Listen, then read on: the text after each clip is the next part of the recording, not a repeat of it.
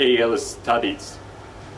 Okay, so before doing this challenge, I would like to nominate 3 more persons.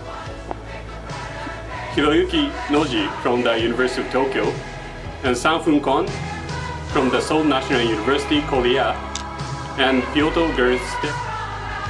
Hi everyone, I'm traveling Paris, and today I got a ALS Ice Bucket Challenge from Shoji Takeuchi at University of Tokyo. Shoji, I accept your challenge.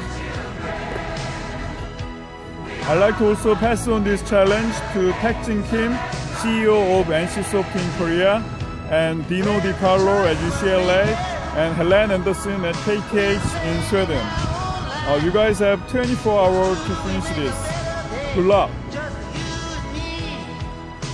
Whole globe should work as a team to make it better place for our neighbors suffering from rare disease such as ALS. One for all!